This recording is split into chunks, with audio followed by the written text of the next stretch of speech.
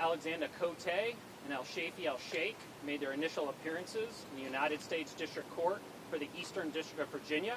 They were apprised of the charges against them, which, as we stated earlier in our press conference, is an 8-count indictment.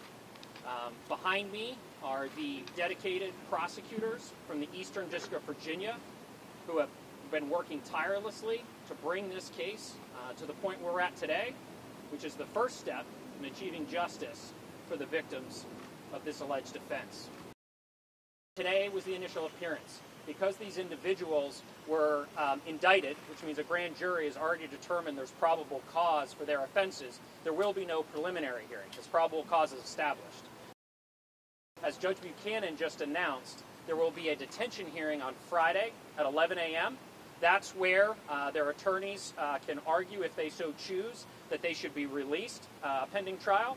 And I can tell you the government will be seeking detention in this matter. We're grateful for the support from the UK in regards to our investigation, and through their cooperation, today could happen.